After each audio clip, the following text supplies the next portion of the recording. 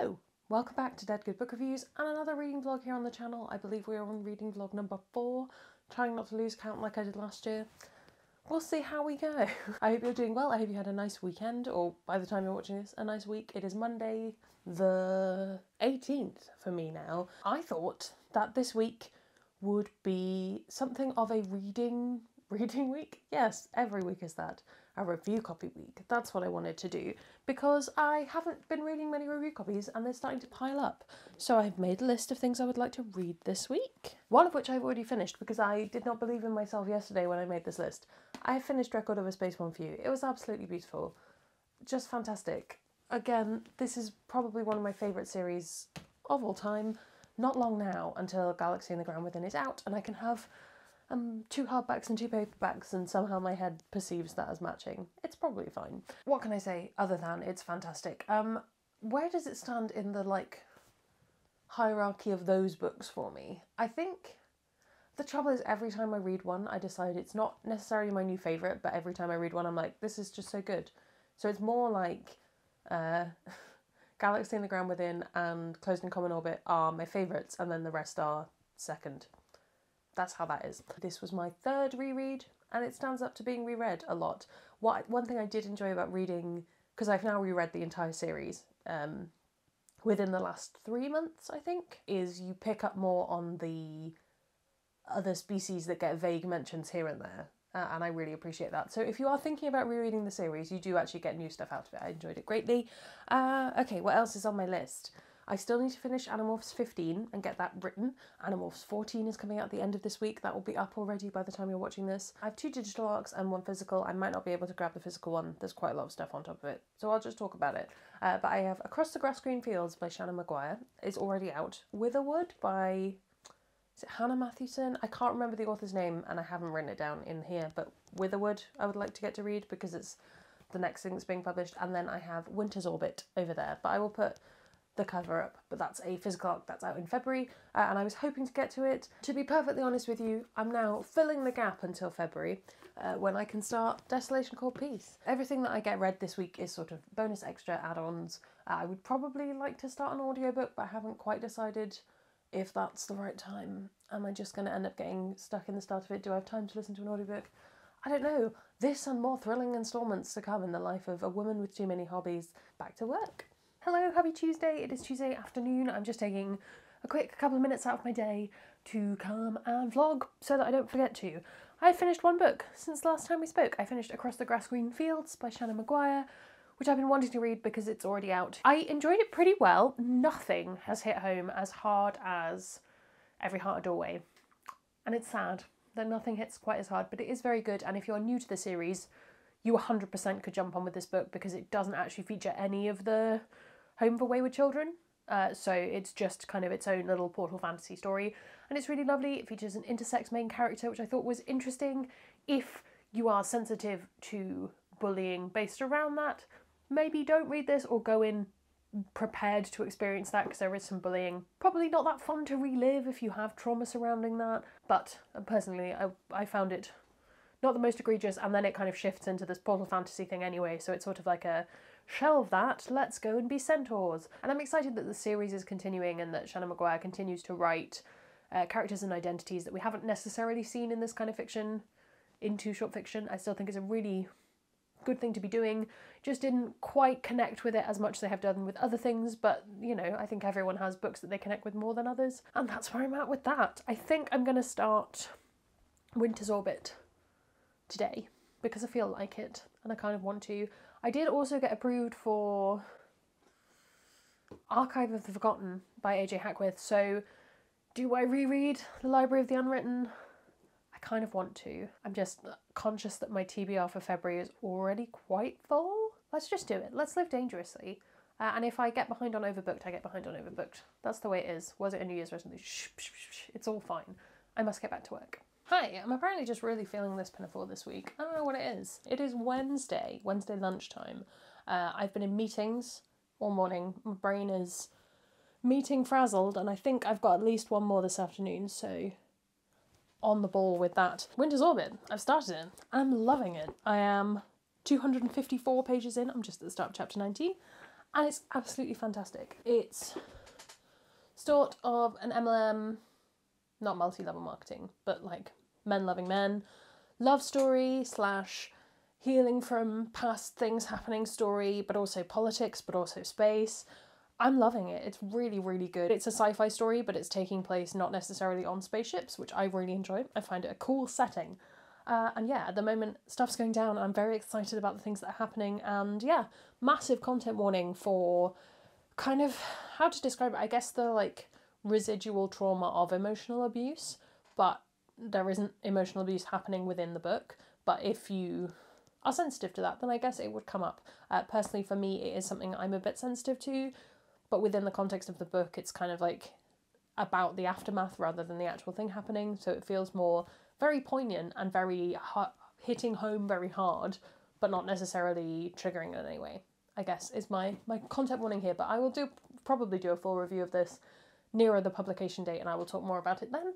But basically, at the moment, I'm really, really loving it. I'm going to get on with more of my meetings and hopefully try and sneak in a few chapters of Winter's Orbit here and there, because I don't want to stop reading it, and that hasn't happened to me in quite some time.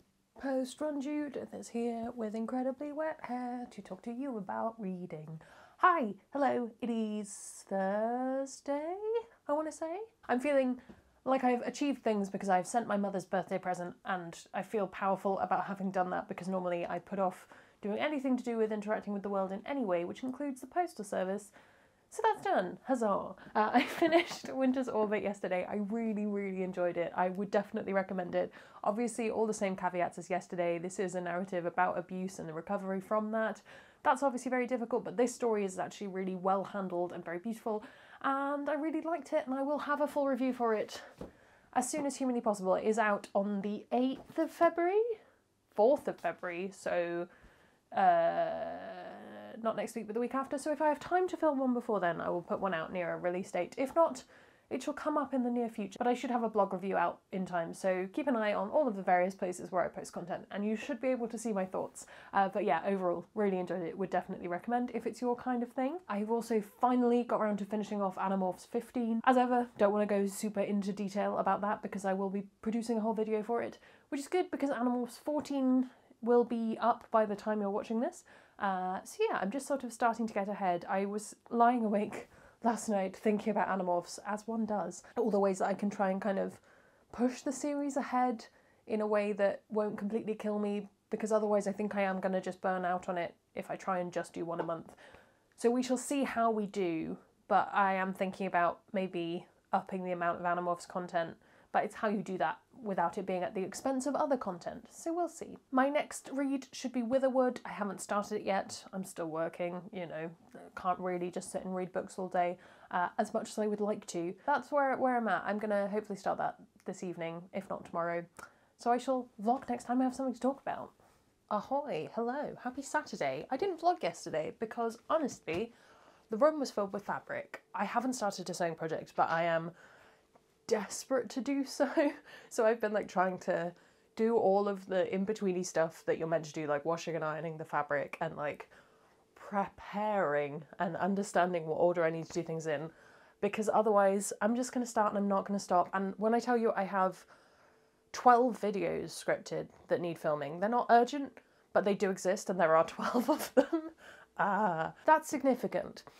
So today is a filming day. I'm very excited about it. I'm going to get some stuff done. So if you see a lot of thumbnails with me back in my favourite shirt, that's why. Book things. I did get through half of Witherwood yesterday. I'm enjoying it well enough. I think, let me explain the vague plot to you. So, young magician's assistant slash street urchin who, it's unclear how old she is, I can't really remember, but she ends up being taken through a portal into like Witherwood, which is like opposite London. So the clocks are reversed, and there's also various different kinds of magic. There's like 5 kinds of magic. It's very paranormal, and I don't read a lot of paranormal. So where it's like the changelings can shapeshift into different creatures. At first I thought they were werewolves. They weren't. It's not that level of paranormalness, but like there's oracles and everything, and basically, I'm not explaining this well at all.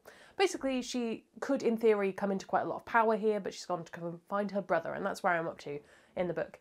And it's pretty good so far. I won't say it's like blowing my mind, amazing, wonderful, but it's doing its job, which is being entertaining. I requested it, I think, because I liked the cover, and I was like, maybe I'm ready for another alternate London book. I've not been won over by an alternate London for a while, so we'll see. Not ready to pass comment on that yet. And then instead of finishing that in the evening, which I probably should have done, I instead finished a book that I forgot to tell you I was listening to on audiobook, which is Persephone Station. This was on my radar as a book that I might want to read. I think I'd seen it when I was researching books that I wanted to read in 2021. I think Justine just got a copy, and that might be the other place I'd seen it. The main reason I picked it up was I got a little ping on my phone saying, like, thank you so much for paying your Scribd subscription this month. And I was like, oh yeah, I haven't used that in January.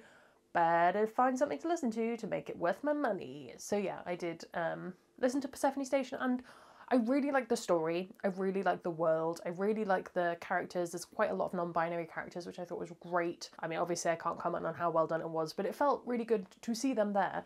And, you know, ladies doing space quest, great. Yes, lady mercenaries, give all of it to me. My one qualm, I don't know if this would come across in the physical book, so if you've read it in book form, let me know if you notice this. And if you haven't yet, I'm sorry for maybe not spoiling the book, but potentially making you aware of everything that annoyed me. There's so many, I don't know what they're called, and Asher, if you're watching, please could you comment what they are called, but they're like, we've got to go get the space aliens, Judith said. And then the next line would be like, of course we do, Doris said. And just said.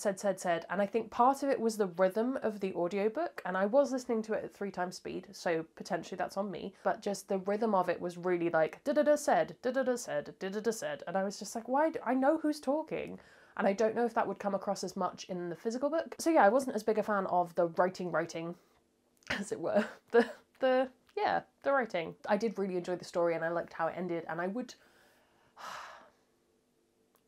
don't know if I would recommend it. I think depending on how much you are sensitive to these things. So I know I have friends who that would be a deal breaker. No, that's too annoying. And for me, it was one of those things where I noticed it, but I could appreciate the story on top of it, you know? I enjoyed it. I think I'd probably give it like a high 3 to a 4, maybe. It's like a 7 out of 10. It has been a really decent reading week, actually, thinking about it. I did get everything, well, nearly everything I wanted to get read.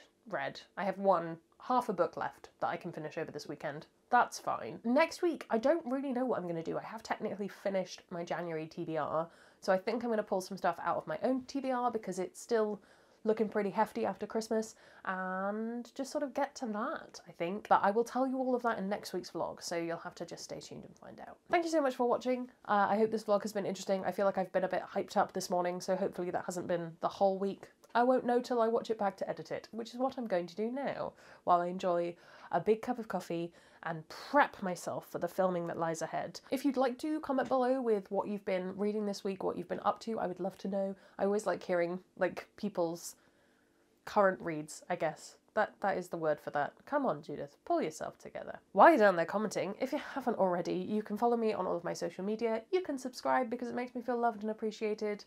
That's all from me, and I will see you in the next one. There's gonna be some bloopers now. It's a good week for the It's a good week for the brown floral pinafore. Oh, I left my book over there. For goodness sake, Judith, pull yourself together. It's sort of like, if you've read the Mirage duology, it's like aged up Mirage and made different characters. And to be honest, there's nothing else similar about it. I don't know why I'm bringing them up